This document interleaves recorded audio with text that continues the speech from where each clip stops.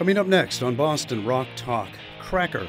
We sit down for a chat with band leader David Lowery as he talks about his band and the changes the internet has brought to the music world.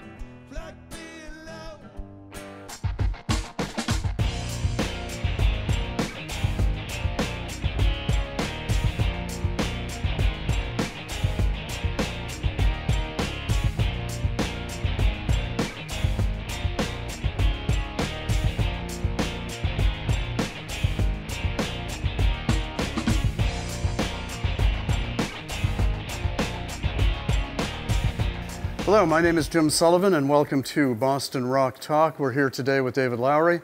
David wears a couple of hats as the leader of Camper Van Beethoven and Cracker, and actually another hat, championing artist rights these days in the 21st century.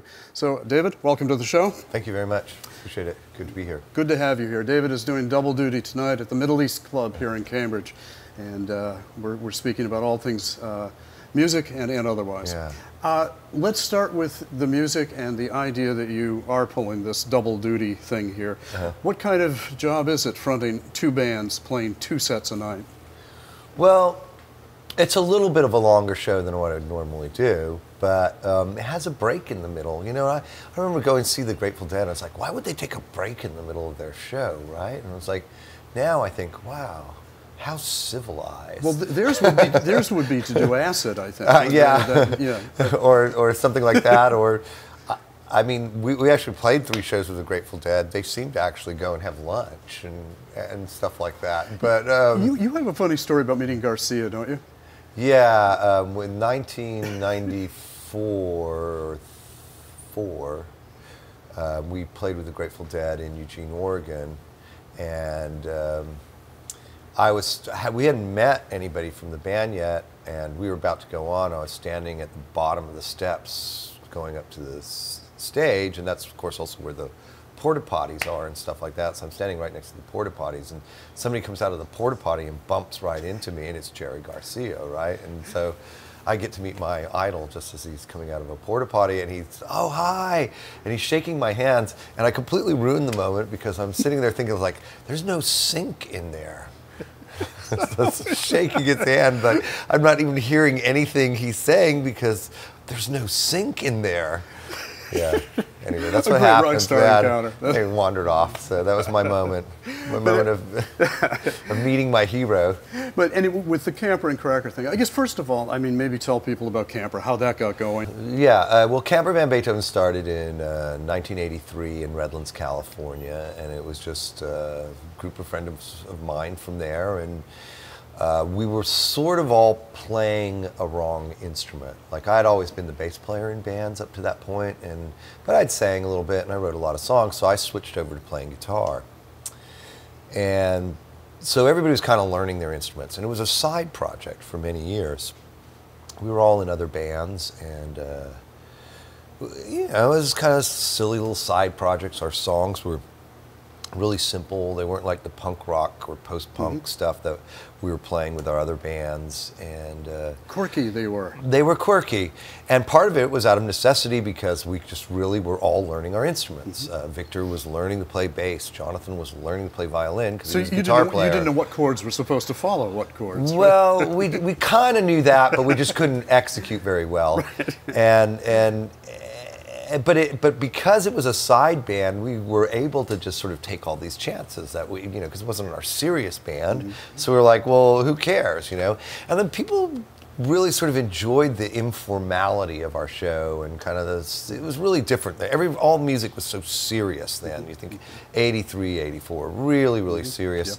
And we were more lighthearted, and we started getting a following from people who were in other bands who would have us open for them. You know, people like the Meat Puppets, you know, people like the Dead Kennedys and stuff like that. We were the antithesis in a way of sort of the punk rock audiences. I mean, we knew those bands, we knew that scene. So they'd give us these chances to open for them, and eventually, somehow, we realized that the popularity of Camper Van Beethoven was eclipsing our serious bands. So we made an album. We basically started out, did the first 4 albums independently.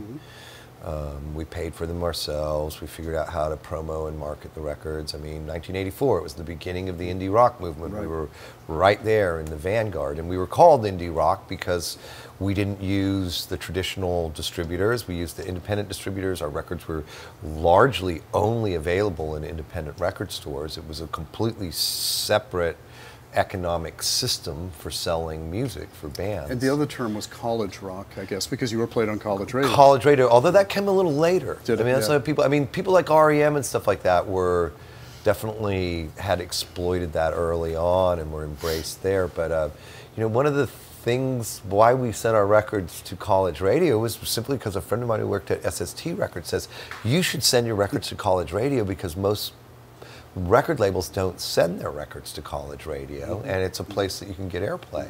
And you and Johnny Hickman put Cracker together, I believe, in 1990 or so? Is that? We put Cracker together in 1990, kind of around September, October. We started writing songs for Cracker around then. You have done something rather unique in that you've put out a double album. One side, a rock and roll record, kind of a punk rock garage record. The other side, very much a country record, California country record. And the two cities, Berkeley and Bakersfield, two very different places in California, both of which you're familiar with. You want to tell people about those two locations as sort of primary settings for your music?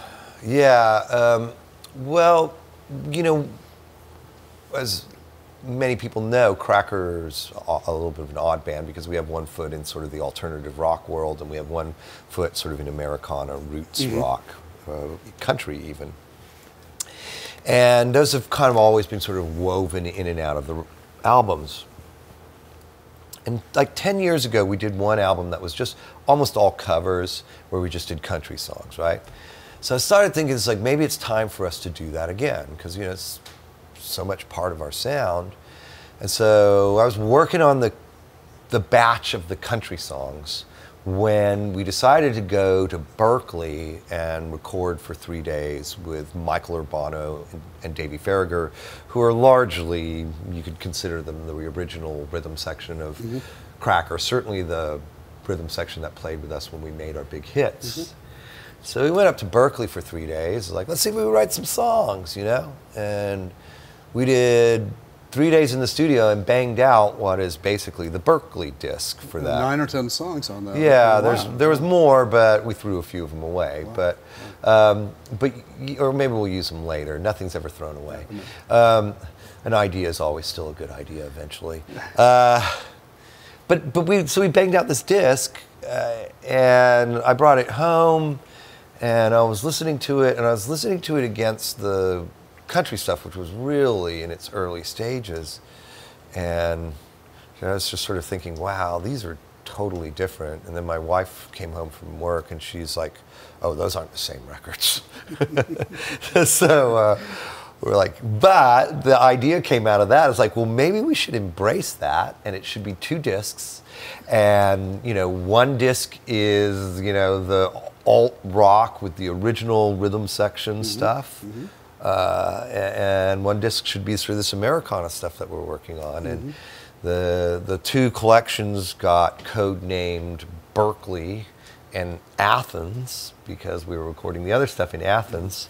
And of course, that doesn't sound very good. No. That's, well, what are they talking about? Well, Greece? What does that mean? Yeah, I mean, we were talking about Athens, Georgia. Yeah, well, even if you got that, it'd still be what you're talking about.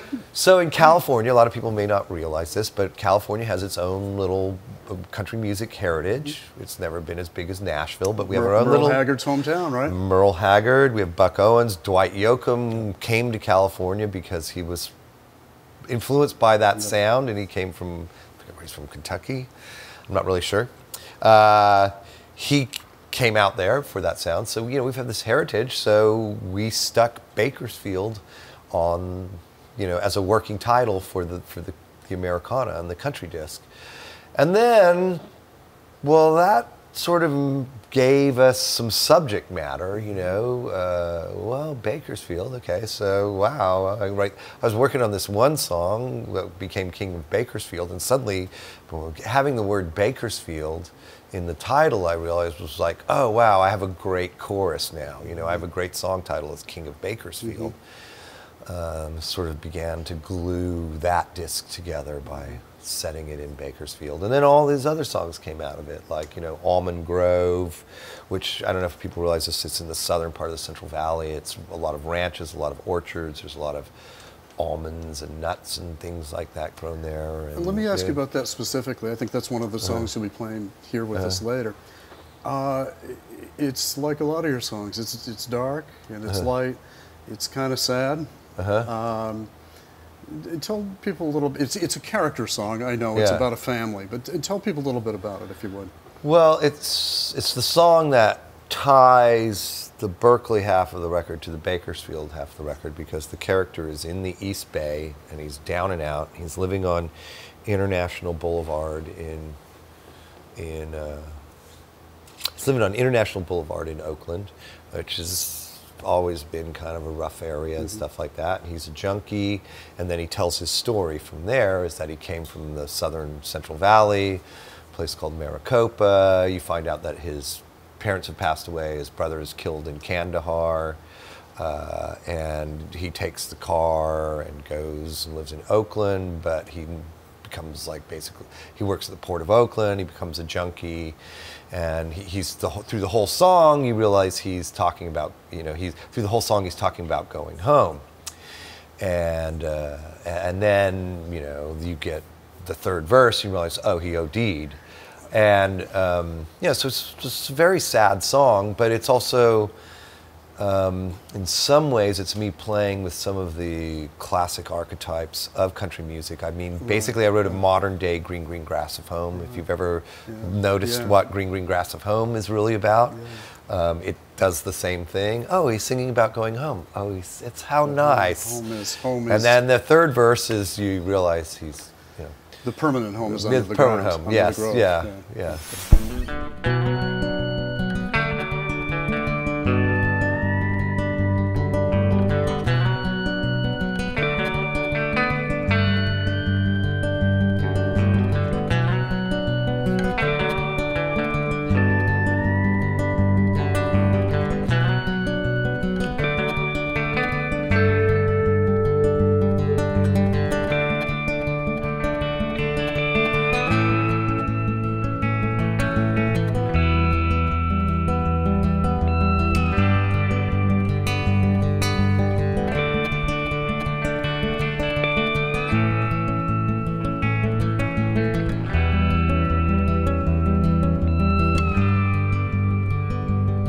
Say goodbye to Miss Jenny, sleeping on a subway grate.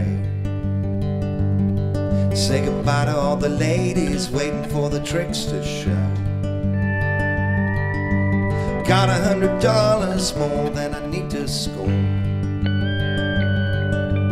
Got $100, just enough to get me home. Yeah, I'm going back home to the cotton fields, to the almond grove, to the old homestead. See my mom and pa, my big brother Jack. Went to Kandahar, but he never come back. Came from Maricopa, had no family left. Worked the Port of Oakland, fell in with the narco set. Ended up a junkie, living in my brother's car. Don't shed a tear for me, home ain't so far. Yeah, I'm going back home to the cotton fields, to the almond grove, to the old homestead. See my mom and pa, my big brother Jack. Went to Kandahar, but he never come back. Gonna see him now.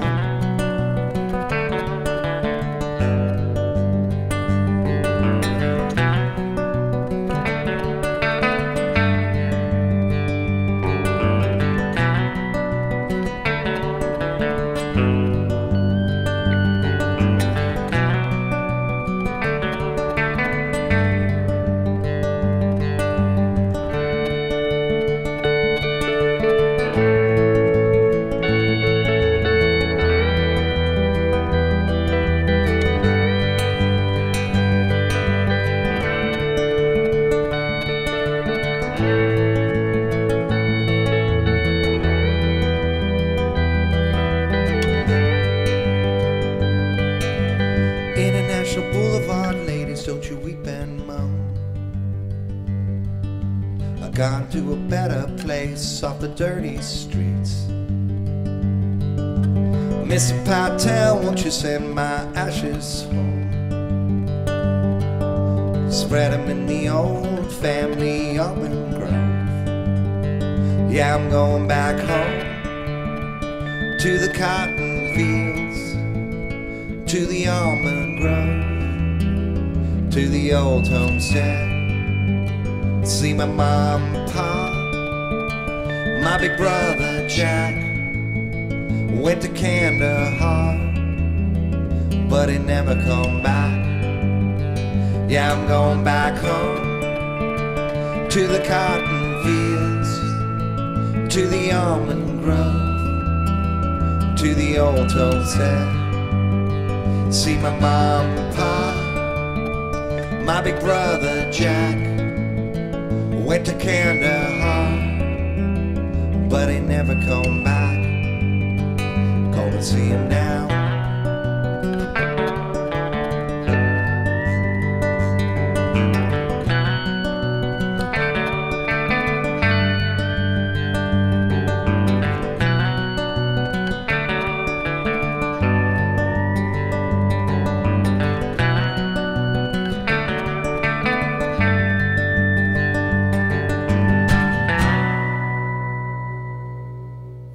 One of the other things I think you're doing today, El Comandante from the rock record. A little bit about that too. Just that's an interesting song. There's a bag of weed involved in that song. Yeah, seems kind of circles around. What's happening there? El Comandante is I don't know. You know, that was just one of those songs. Every once in a while you write a song in like 5 minutes or something like that, and we were just playing in the studio in Berkeley, and we kind of got into that pocket. We're like, it needs a bridge, and somebody figured out some chords, and then we have a bridge. And I was singing El Comandante, your daughter, she's so fine, El Comandante, it's just a bag of weed. I mean, literally, I was just singing things while we were making it up. And so I had to back out from that and back into a story. You know, you're the young man and you're not seen as a acceptable prospect for your daughter, and you're pleading with the father that, you know, dude, it's only weed. Dude, it's only a bag of weed. Right, exactly. So, yeah. Exactly. It's a beautiful little throwaway. And the thing that makes the song not a throwaway, though, is that the element to the song that I really like is that Davy Farragher sings this he plays a really strange bass line in the song and then sings along with it in unison, and it gives a little soul element to it, which underlies what would normally be just almost like a Neil Young throwaway.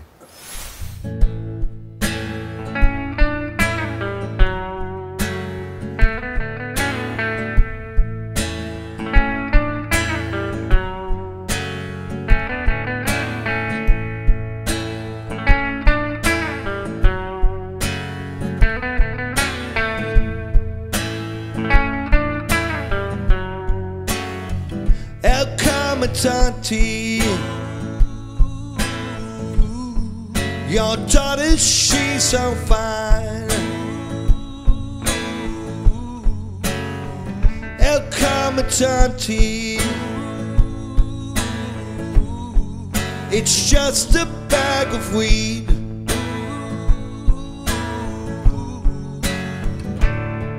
Now you and I don't see eye to eye, but we really should put this behind us. Now you don't wanna make your daughter cry, El Comandante. We were down in Piedmont Park, El Comandante told us it was herbal tea.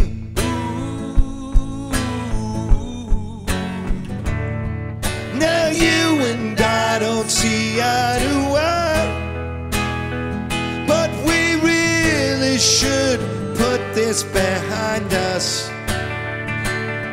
Now you your daughter cry, El Comitante.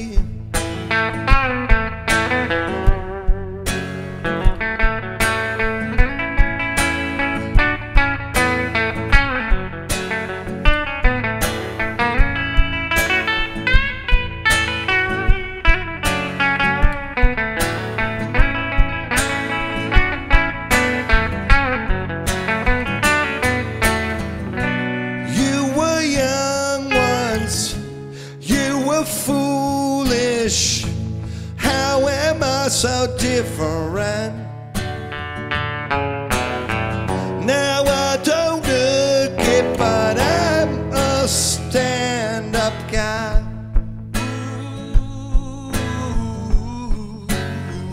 El Comitante, El Comitante, El Comitante. It's just a bag of weed. When you put this together, this huge package, if you will, in this day and age, I mean, was there any thought of, oh my God, we're giving people too much to swallow? Or was it just like, hey, this is where we're at, and they can stream it, download it, buy it, however they want it? But it's ambitious. I'm being honest. Yeah, I mean, making a double album these days, Yeah, making, and also with Camper Van Beethoven, 4 albums in 2 years period. That too, right? Yeah. Well, I've noticed that a lot of people right now are putting a lot more time between their albums and spending a lot more time on the road. And we just the last few years thought, what if we do the opposite? What if we sort of tour a little less and record more music, even though the financial incentives are all backwards. But why don't we just do that? And then we'll be just different than everybody else. But the thing about a double album, here's the thing about a double album, is that not a lot of people are doing it now. It's ambitious, and it really requires you to I know you think that there's a lot of a double album, there's going to be a lot of throwaway stuff on there. It's actually much harder to make somebody listen to a double album unless you make every song engaging, right? And so it was almost for us. It was just to raise the bar for us. Let's make a double album. Let's like really just raise the bar.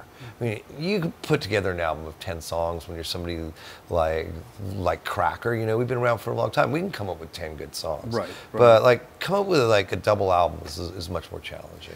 You've often talked to me about when you write, the character you're singing about sometimes is an unreliable narrator. Yeah. Are there where those? the character who's singing is not telling the truth. But you as an audience member are supposed to understand that. Right.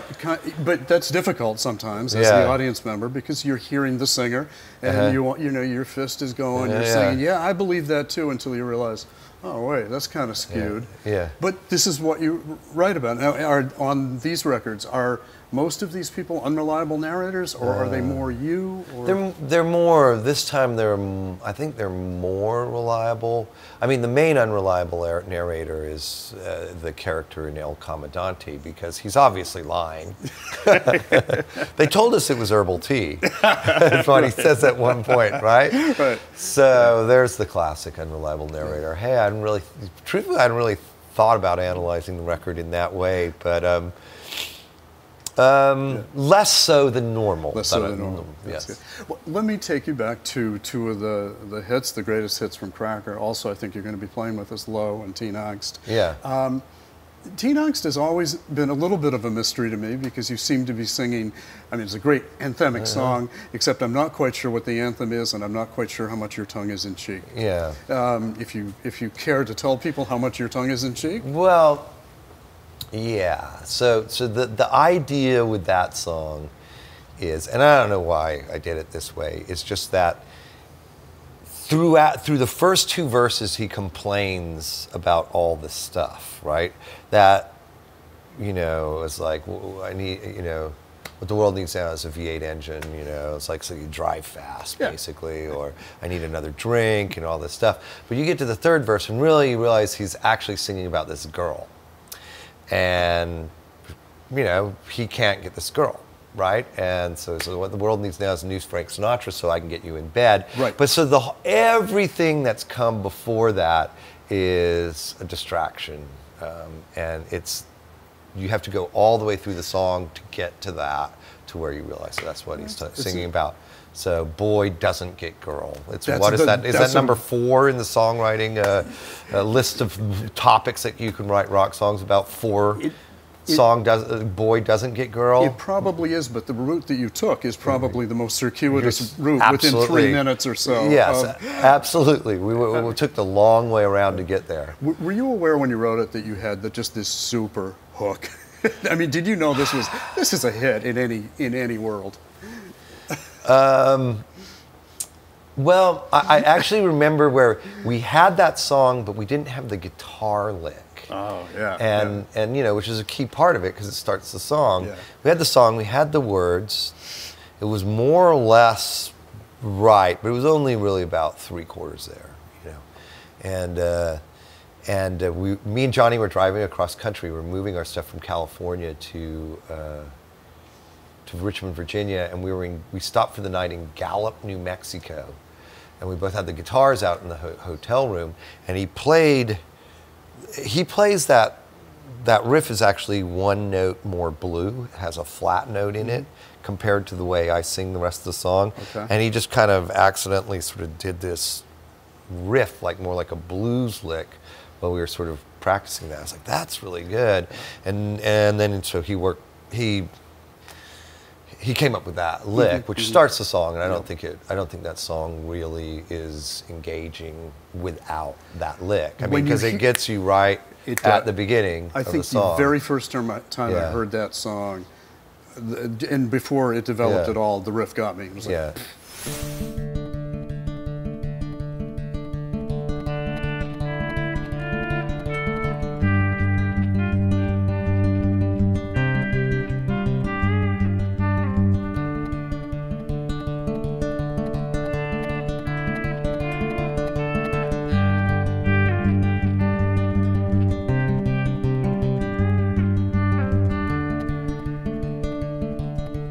I don't know what the world may need, but I'm sure as hell that it starts with me, and that's a wisdom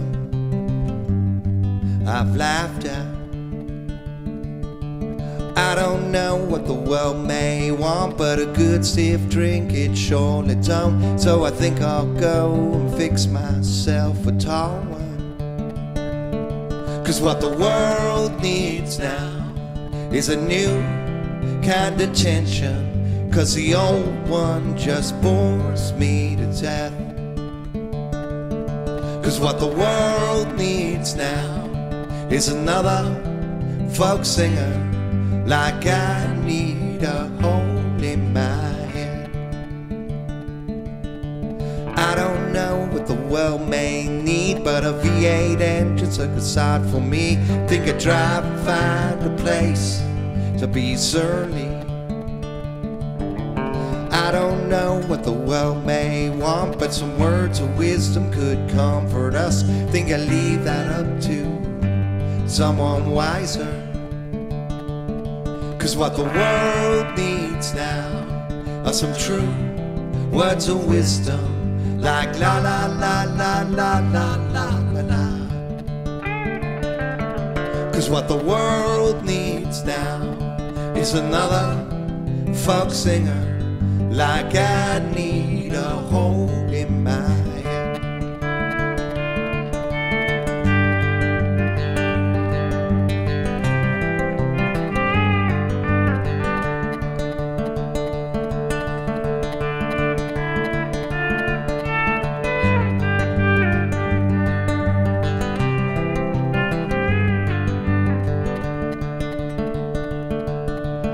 I don't know what the world may need, and I'll never grasp the complexities of my habit just to get your attention.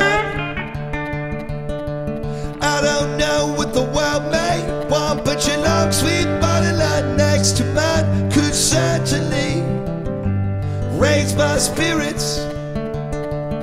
'Cause what the world needs now is a new Frank Sinatra, so I can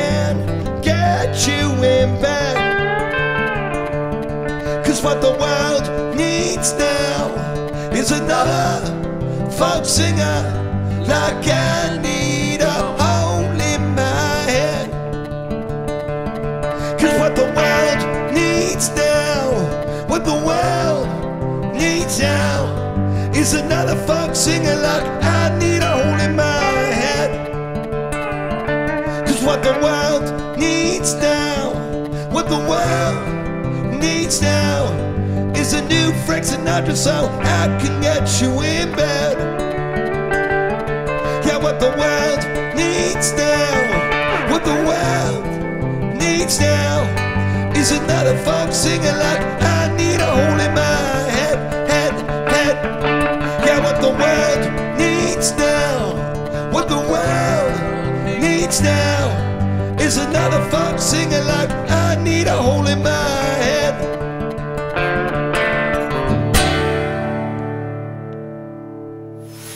Let's move now into the other hat that you wear, if we may, which is, I'm not sure how you would want to describe it, but an advocate for artists' rights, or somebody who believes musicians should actually get paid for doing what they do. Right. You've been quite a controversial man, a lightning rod for some people in this world. I think your position is probably a lot more complex than some people give you credit for. Well, I mean, we're in the old TLDR. You know, the internet, people will write TLDR, too long, didn't read. Oh. Right? Which is funny, because I remember I actually had a blog where I sort of explained that nobody's really going to understand the nuances of the you know, how artists are paid unless they really dive into the details. Right. And in this too long, don't read world, most people don't know what they're talking about and stuff like that. And then somebody wrote, one of the first comments was TLDR, and I don't know if they were joking or not. Right. Yeah, it's nuanced. I mean, one of the reasons that I became the spokesperson for artists' rights is because I always was. I mean, people forget that, you know, I started on an indie record label, and then we cut a deal with a major record label, largely on our own terms. You know, we retained the rights to our songs, we retained the rights to many of our recordings as well. And I've always been critical of whoever it is that pays artists, right? I've always been the person who's talked about that, right? And it's just by 2012, when I went to San Francisco Music Tech Conference, where sort of the technology industry meets the music industry, I was largely seen as more of a friend of tech because of my background in math and computers, my friendship with a lot of people in that world. And so that's why I was there speaking. But what I came out and said there was like, hey, the title of the speech was provocative. It was, meet the new boss, worse than the old boss, question mark. And it was rather polite speech, but what I wanted to point out was like, hey, we've sort of been waiting 10 years now for this little sort of digital utopia. Some elements are better for artists. There's no gatekeepers. If I want to record some really wacky song and just put it on my website and, you know, put it out through Bandcamp or something like that, I can, right? There's not gatekeepers anymore. There's Lord, there's people who do that. That's right. And become very successful doing right, so. and you see an explosion of independent artists, and you know, so creatively, for artists, this is a golden age. But monetarily, when you really look at it, it's not. And not only is it that we're making less money, but in particular, my talk at San Francisco Music Tech didn't talk about the overall pie getting smaller. I just said, okay, here's the pie. Let's not worry about what size it is. And if you really look at it, the share of revenue, the percentage of revenue that artists get out of the pie is actually smaller than under the bad old record company system, right? And, you know, artists for 10 years before that have had a pretty strong alliance with certain technology companies because they see themselves as financial, creative liberators and stuff like that. And so I walk in and I go, yeah, you guys are kind of creatively our liberators, but you're actually taking more of the pie now than the old record labels did. The distributors, whether they're digital or the record labels, they got rid of their expenses, but we still have to pay for recording. We still have to pay to go on the road and stuff like that. We have the same cost structure, so it's complicated. Let me ask you a question. Did you get screwed over in the pre-internet world by record companies, as many bands did? Do you feel? Largely, I didn't. I mean, there's a famous story about where Virgin Records tried to put out a second greatest hits, and in the music world, in the band world, putting out a greatest hits record is a catalog killer, because then the stores only stock one title and they don't stock the other four. Artists hate it, right? Yeah. But you're always obligated to do at least one greatest hits record. Right. Well, Virgin Records put out a second. We found out through the grapevine they were putting out a second greatest hits record. The grapevine? Yeah, they didn't even tell us. Okay. And we weren't on the label anymore, and so we wrote them and said, hey, contractually you can't do this. And their answer was, well, actually the way we read it, we can. Our belief is that we can do this. So we thought about it for a while. We go, okay, we're going to have to sue the record label, or what are we going to do? And our manager at the time said, why don't we just record our own greatest hits and put it out the same day? And we started looking at it, and we go, wow, they didn't call the new greatest hits that was coming out, they didn't call it greatest hits. It was called Get Off This, or Get On This. Get On This. Okay. It's called Get On This, Best of Cracker. Best of, okay. Right, so we thought, wow, here's an opportunity here right now. So while they were doing that, getting ready for that, we got the release date, we just went in the studio and we re-recorded all of our songs the best we could, and we just put out Cracker's greatest hits. On your own label? On our own label. And well, we licensed it to another label, but it's our recordings. And we put it out on exactly the same day that Virgin put out their greatest hits record, and we outsold them 10-1. And Low, tell me a bit about Low. Well, Low's just again, here, but I will tell you, this is a song, this is another one of those 5-minute songs. It's almost just a throwaway. We were just jamming at Soundcheck in Portland, Oregon. I think the place was called La Luna then. It's had a bunch of different names. And we were just playing at Soundcheck and just grooving on this thing, and Johnny was trying all these different things, and then, I mean, it's just the Wizard of Oz crossed with Baudelaire, like most rock songs. Sure. Yeah. Sure. Well, it is. I mean, there's references to the Wizard of Oz, there's references to Baudelaire, and then it's Be With You Girl like Leaning Stone. Yeah. It's sort of one of those things that seems, it's so simple in some ways. Yeah. I mean, the chorus. It's four chords that just go the whole time. The only thing that changes is Davey plays a slightly different bass line and Johnny plays a different guitar part through the song. I'd like to thank David Lowery for doing Boston Rock Talk here today. I'm Jim Sullivan, your host, and we'd like to thank you for watching Boston Rock Talk on Xfinity.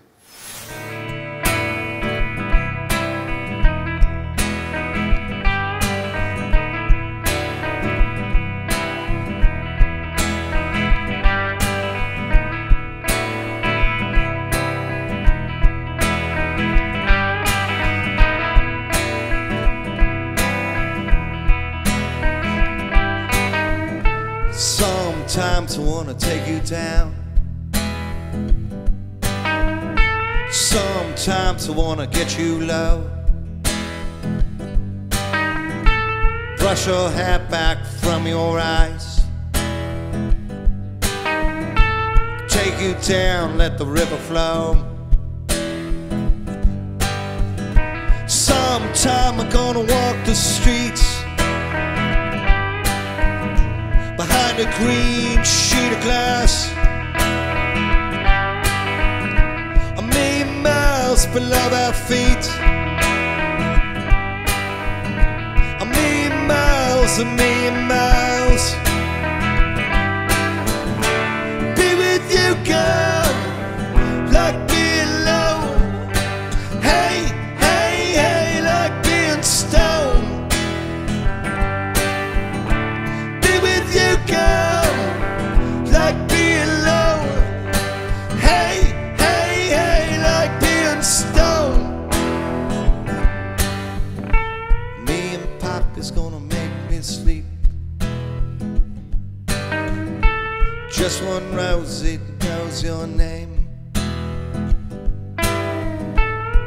is rustling on the vine.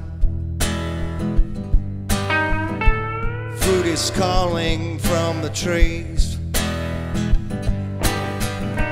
Hey, just wanna go down like some junkie calls me now. A million miles below their feet. A million miles, a million miles. Be with you, girl, like being loved. Hey, hey, hey, like being stoned. Be with you, girl, like being lonely. Hey, hey, hey, like being stoned.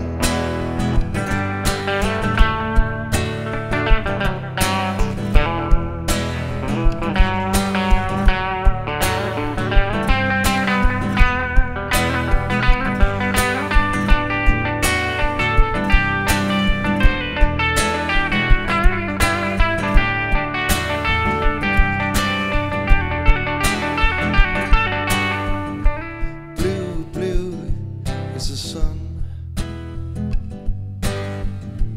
Brown, brown is the sky. Oh, green, green are her eyes. A million miles, a million miles. Hey, just wanna go down like some disgrace calls me up.